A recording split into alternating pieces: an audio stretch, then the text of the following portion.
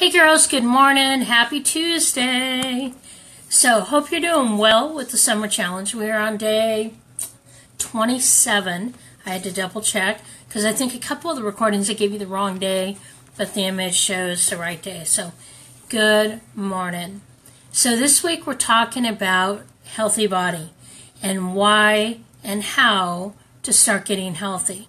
Invest that time in you, creating a healthy body that can endure the challenges that life brings our way. See what happens, girls, we get so busy taking care of everything else and everyone else that we tend to neglect ourselves. And we think that it's selfish to take care of ourselves. We think that it's a waste of time. And I was right there with you. But see, girls, here's the secret. If we're going to be about God's work, and if we're going to be about serving others and ministering to people, we must take care of ourselves. We must find ways to stay healthy. We must honor this body that God has given us, no matter what size, shape, color, weight. It does not matter. What matters is how you feel, because it's about, can you get through the day? Can you do the endurance? And what's happening with the body? Now, so many times we've been so used to running to the pill bottle to take care of our bodies. But we're finding out that that is not the right way to do it. That it's actually harming us more. Because see, if we were preventative, if we took care of ourselves, if we ate properly, if we drank our water, if we moved a little bit, if we got enough sleep, a lot of these things would not be wrong in our bodies. The goal is to create a healthy and strong body. And healthy does not mean skinny, ladies. It just means that you can move, you can feel good. It's like when I fractured my back, the therapist told me, because I was talking to her about the weight loss that I had gone through and released 100 pounds. I still had 50 to 60 to go and what have you. And she says, it does not matter what your weight is, so long as your legs can support your body. Because see, I was trying to build strength during this period that I'm in right now. I've got to get stronger legs, a stronger core to support so that the back can finish healing. But the only way to do that is to take action. And there have been times, ladies, that yes, I've been lazy, I've been a sluggard. I haven't moved the way I needed to. And I believe that's why it's taking longer. Well, plus I'm older. But, the thing is, what we put into it is what we're going to get out. I know personally I'm in the middle of a 90-day challenge to improve health. I've got great health. I don't have anything wrong with me, but I've got to strengthen the core and my legs to support and take some of that pressure off the back.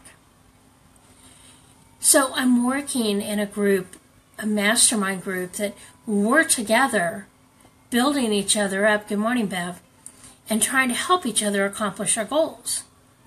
We've all set very defined goals to, if we want to lose weight, if we want to build muscle, if we want to change our eating habits, and the whole group is using the Plexus products. Now, yes, I do believe in the Plexus products because I used them for a year. It was one of the tools that I used to help release 100 pounds. And yes, I'm using it again because I want to release the next 50 to 60 pounds. And it's just a tool to help the body heal faster. That's all it is. It is not a magic powder. And I still have to make the conscious choice to eat whole food, drink my water, and move. It's just a tool. And that's where we need to identify what tools in our life do we need to accomplish our goals to get healthy. My goal when I started really researching how to heal the body, probably about 10 years ago, was I did not want to be on medications at all from Big Pharma. That was my personal goal. So I researched ways. Anytime something happened, I researched ways to reverse or heal or to take care of it naturally because I refuse to take their medication. Now, if it's life and death, that's going to be a different case. But I've seen too many people I know die from complications of these medications, and I just choose not to do it. It's like every time the flu or whatever comes around, I typically don't get sick, and let's just hope now that I say it, that it works. But it's because I take a probiotic every day. I don't get sick when everybody else is sick with the flu. I don't get a flu shot. But I've found ways to make sure that I can heal my body and keep it strong. It's a work in progress. I'm still not there. But there's a reason that I do this. Because number one, well, there's a couple of reasons. Number one, I feel better being strong and healthy. I can endure more, I can last longer in my day, and I can get more accomplished. This is why we want to start looking at how do we heal our body? How do I have a healthy body? And that's what you need to be asking today, and asking God, what do you need to change in your life to create a healthy body? Now, we started yesterday your food journals, and I'm hoping you're doing them because it's going to reveal to you some patterns. And we'll talk about that on Friday. But I want you to start being aware of what you're eating, why you're eating it. And then we're going to talk about what can you tweak. Because, see, it's what we fuel our bodies with determines how our bodies respond. Because, see, God ultimately created us and designed the body to heal itself. But we've added so many chemicals and stuff to everything we're doing, the body can't heal. Big Pharma has created medications in such a way that it creates more problems, and now you become dependent on them. And until we understand what's really happening, we're stuck in that cycle. And that's where 10 years ago I decided I was not going to be part of that. Now, don't get me wrong, if something major goes wrong with me and I'm in the hospital and they need to give me medication, life and death, then yes. But it's always, and what I've always said to the doctors is, okay, great, now how do we reverse that? And of course they don't know, because our medical doctors have only had one semester of nutrition, so they have no clue what food. I know when, back in California, because I have PCOS, so that's another reason I had to learn to heal the body, because that's not a fun thing to deal with. But what's amazing about it is I went in and I just wasn't feeling right? A little lethargic, some stuff going on. And so the doctor did a blood test on me. And he called me back that afternoon. He says, go to ER now. And I said, why? He says, because you need a transfusion. Your blood count is at 7, it needs to be at 12. You're dangerously low, you need to go to ER. And I said, no, I am not taking other blood in because I don't know if that blood will be rejected or received. And I said to him, what other options do I have to increase the iron in the blood in my body? And he's like, I don't know, I guess just red meat. So that wasn't a good enough answer for me. I went and did the research for it. I identified what I needed to do to reverse that. And within a week, I had brought the blood count back up. Now, it didn't happen overnight. And yeah, it was a tough week. But through whole food, and I did take an iron supplement, and then vitamin A, because vitamin A will help you absorb the iron as well as calcium, or vitamin C.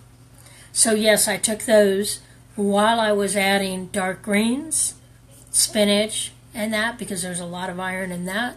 I had a little more red meat than I would have had, and I cooked the meat medium rare. That way it was still at a point where it was providing the nutrients to my body I needed. The doctor was shocked. He wasn't happy because he wanted it his way. You see, because not all medical professionals agree that we can heal our bodies. Most of them think they just give you another pill. But that's what they're taught. See, if we're not taught anything else, we do what we know, right? If you aren't taught that the foods you're eating are going to hurt your body, then you just keep eating them. If you aren't taught that if your body doesn't keep moving, it will stop moving, then you don't change. So this is about being aware of what our bodies need and where we're at, listening to the body. Because I'll tell you this much, there's days and I'll go, I'll be cooking and I just don't realize I don't have enough vegetables in the meals that I'm doing. And all of a sudden my body just tells me, we need to be dumping produce into you.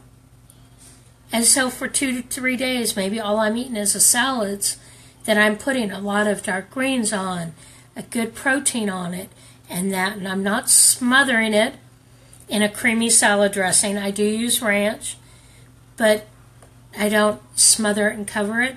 That's what my husband calls it. He loves to smother and cover. I don't. I want to taste the food, and he's good at smothering it. But there's a reason I'm taking you down through all of this. Number one, we want to heal our bodies, right? We talked about the number one reason. We want to feel good. We want to be able to keep going and endure what God has called us to do. But number two, and I'm going to give you a different reason each day. So number one was yesterday, feeling good, being where we're at, right? Today, it's about bringing glory to God. So with that, we're going to take a look. Your verse for today to write down, circle keywords, look them up in Strong's, in your Greek or Hebrew. Actually, this will be Hebrew, New Testament. No, Greek. I'm sorry. I just had that moment here. So it'll be Greek. Look up the keywords. Make sure you understand what the verse is telling you. And then ask God, what does He want to show you today? So, today your verses your verse is 1 Corinthians, and make sure where I was at, 1 Corinthians chapter 10, verse 31. 1 Corinthians 10, 31. It says here, therefore, whether you eat or drink, or whatever you do all to the glory of God. And I love the word all in there, because that's something that I remember. Pastor Chuck Smith of Calvary Chapel, Orange County, founder of Calvary Chapels, he always had a quote when he would say the word all from Scripture. It's all is all, and that's all is. All means everything. So we are told in Corinthians that what we eat and we drink needs to bring glory to God. Now that doesn't mean that we can't indulge in a hot fudge sundae or a delicious piece of chocolate cake with chocolate icing. Actually, I prefer cream cheese icing on the chocolate cakes. Yum. Actually, ideally, Baskin-Robbins ice cream cake with mint and chip and chocolate cake. There you go. That's me. But we do it in moderation. So that's your verse for today. I want you to really look at it today. 1 Corinthians 10, 31. Okay, that's your verse. You're going to write it down. See what God has to show you on it. Make sure you're writing in your food journal. And then ask God today, what does He want you to start changing?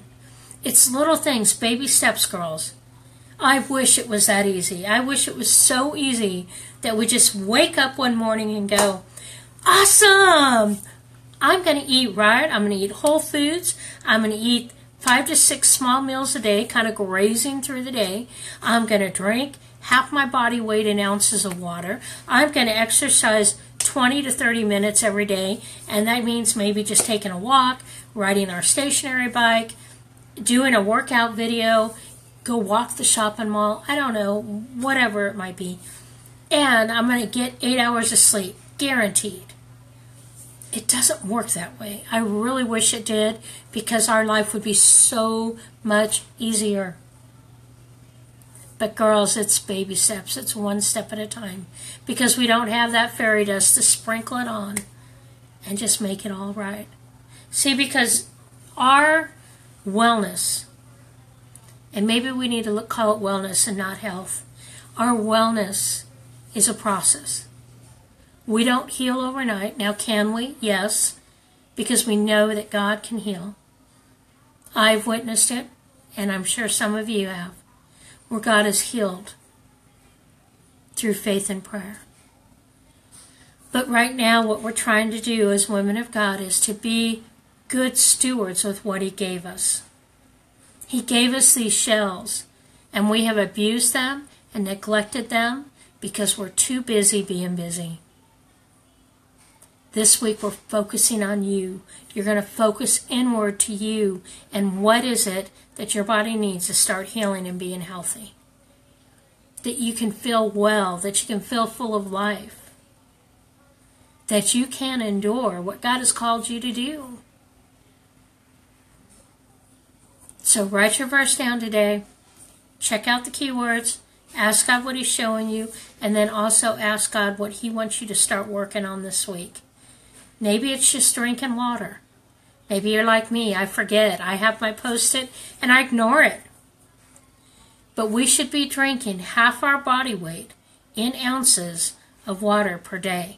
Now, some of that water can be coming from food, like watermelon has got a good heavy water content and some of that. But we've got to start somewhere, girls. Maybe it means you eat out all 3 meals. You go to fast food. Well, let's try 1 meal not eating out and making it yourself. Scramble up some eggs in the morning to go with your coffee. Baby steps, but we've got to make those steps. We've got to create better habits in our life if we're going to heal our life. And I know I went over the 5 minutes today because I'm really passionate about us being healthy. And I think it's because I came from a place where I had to heal my body. And I know it's possible. And I'm 53 years old now, and I can still heal my body. There is no age limit on when the body can heal. Our limitations come in our mind because we are stopping ourselves from doing what's right. So my challenge to you today is, what is it that God wants you to start changing in your life to be healthier? Are you a smoker? Maybe God needs you to stop smoking. That's a hard one, I understand that. But find ways to heal your body, girls. Do your research. But let's start right now with our verse. 1 Corinthians 10:31. Write it down, keywords, look them up in Strong's. Ask God what He wants to show you today. Write that down. And then ask God what He wants you to change starting today. Baby steps. Make sure you're keeping your food journal. And now that you've done the first day, I want you to write down how you felt after you ate that day. How did you feel once you finished eating? Were you satisfied? Were you disgusted? Did you overeat? Do you feel lethargic now and you feel like you have to pass out? Keep in mind, food should fuel the body. Food is like gas to a car. It should be giving us the go that we need. Okay? So we got to look at what we're consuming, because if it's packaged food, it is going to weigh you down. You're not going to have the energy. It may have sugar in it that's going to boost you, but your best sources of fuel are whole foods. No packages. If you're looking at frozen vegetables, make sure the only content in it is whatever the vegetables are. Maybe sea salt, maybe water. Okay? No chemicals, girls. That's an easy one to do. Okay, deep breath. And Heavenly Father, I just lift these girls up to you as I'm challenging them today, and you are challenging them to heal their bodies. Because if we can heal our bodies, Lord, our minds and our spirit will follow along, and we have more endurance for you. I pray, Lord, right now over each one of these girls, whatever their area is, Father, I pray that your hand will touch them and you will help reveal to them what step you want them to change today to begin that process to heal their body. We thank you, Lord, that you love us so much that you're willing to be so patient with our stubbornness as we are hard to change from our ways. We just love you, Lord, and we lift these ladies up to you in your precious name. All right, girls, there's your challenge for today. And this is a tough week because a lot of people don't want to be talked to about anything on their health. They want to go about their life the way they are. but it's going to catch up with you. So let's start healing our bodies now. It's a day-by-day process. Sometimes it's hour by hour. But baby steps, identify where you're going to start and then move forward. All right? For those that haven't visited us in Rise, we're still open, a couple more spots. If you want to look at it, I believe it's pinned at the top of the page, robinhardy.net/rise. It's our mentoring group. These ladies are awesome, and I love these girls so much. We had a great call yesterday, and we're just getting ready for an amazing transformation in each one of their lives. So come join us in Rise if you're ready to step up your game, if you're looking for mentoring and you just want to be accountable. All right, so I've carried on now for probably a full morning minute session, but I hope you love the information and it'll encourage you to take the next step. Tomorrow, another reason why we want to get healthy. All right, love you girls. Bye-bye.